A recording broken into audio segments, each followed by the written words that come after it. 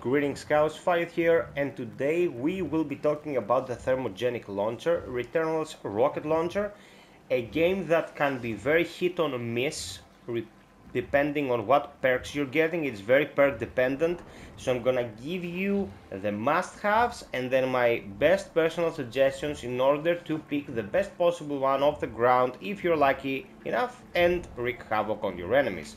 Without further ado, let's get to it. So the Thermogenic Launcher, as with all other weapons, we have 3 pairs of 2 perks and then the last pair consists of 3. We'll take it from bottom to top and I will tell you which perks and why are the best possible ones you can get. Bottom we have Tailfire or Thermite Rockets. Thermite will cause damage over time and Tailfire will fire an additional projectile at the end of your salvo. Hands down, you want Tailfire because the Thermite Rockets will do damage over time. They can be useful against some of the tougher enemies, but reloading and firing your salvo again is a far more efficient method of dealing large chunks of damage. Tailfire on the way. Our next pair is Mega Rocket or Full Auto. I have to be totally clear about this, guys. Without Full Auto, the Thermogenic is one of the slowest, least consistent weapons in this game. It sucks poop if you don't have Full Auto. Mega Rocket is an interesting gimmick, but Full Auto will allow you to just get those salvos out of the chamber in a second and deal tremendous amounts of damage, as you saw in the initial clip. So it's Full Auto all the way, no questions asked. Full Auto is amazing.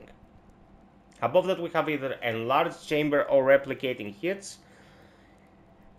Replicating hits can be interesting because sometimes when you hit an enemy you will see an additional projectile being generated and it will hit the enemy again. That's what replicating hits does. It is pretty powerful, but having a larger leeway with your overheating, like a larger pretty much magazine, a large chamber is really amazing when you want to get those huge salvos out of the muzzle and just decimate the opposition. So for me, it's Enlarged Chamber, hands down, by far the best out of these two.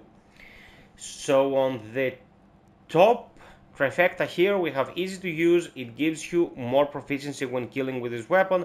Obolite Magnet will allow you to get the Obolites automatically after you decimate the enemy, and Critical Rockets will sometimes allow your rockets to explode twice. So when it comes to combat, it's no question, Critical Rockets is the best by far. The other two are nice if you get easy to use on the rocket launcher pretty early on in the game. You can have a head start with your proficiency. Obolite Magnet will make your life a little bit easier in very open spaces, but then again, you don't want to be firing slow movie rocket salvos from the other side of the map unless you're trying to hit some turret or something. Critical Rockets by far your best choice here. So signing off, we're gonna get our final list. Tailfire from the bottom, Full Auto after that, Enlarged Chamber and Critical Rockets. If you're lucky enough to get a combination like that, just take a screenshot of your finds, post it on the comment section below, and I will favor it and let the other scouts drool over your Thermogenic Launcher. Hope you found this useful. I'm covering all the guns in RETURNAL. Will be posting the list by the end of this vid.